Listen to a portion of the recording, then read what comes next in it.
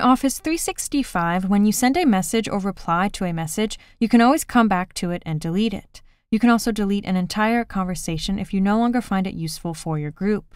So I'm currently viewing a conversation thread in the Smart Home Budget 2017 group.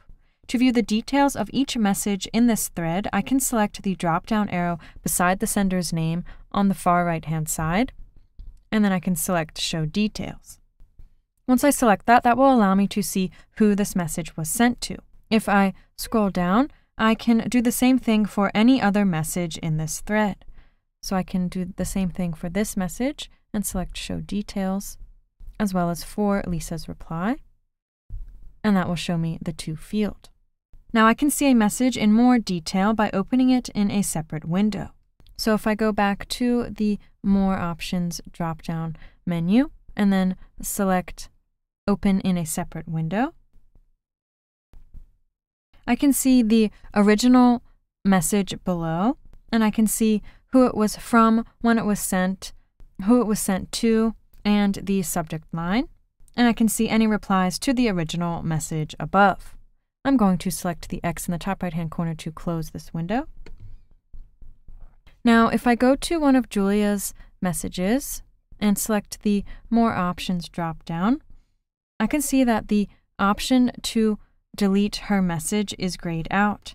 This is because I did not write this message and therefore cannot edit or delete it. If I select one of my messages, however, I can see that I do have the option to delete this message because I wrote it. I'm going to select Delete. So a message will pop up asking me to confirm deletion of my message. I'm going to select Yes, and my message will be removed from the conversation thread. You can also delete an entire conversation if you are the owner of the group. So if I go over to the left-hand side panel here and select my Green Homes Project group, and from this conversation here between me and Julia, for example, I'm going to go over to the far right-hand side and select the arrow beside the subject line this time, and I can see that I have the option to delete the entire conversation. Once I select that, a message will pop up asking me to confirm, and I'm going to select Yes to confirm. So that conversation will be deleted, but note that any attachments included in a conversation thread will be saved.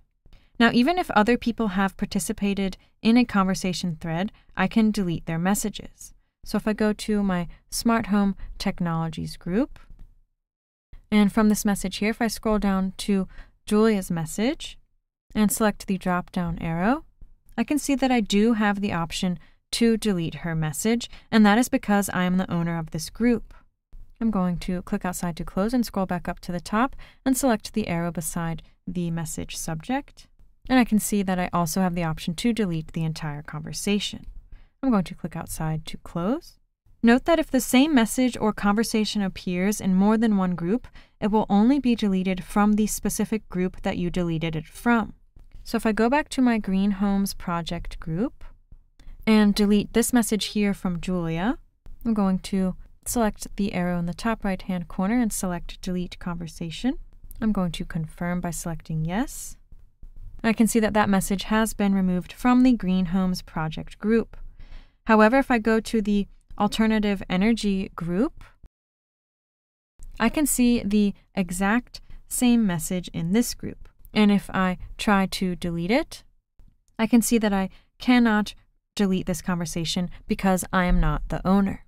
I'm going to click outside to close.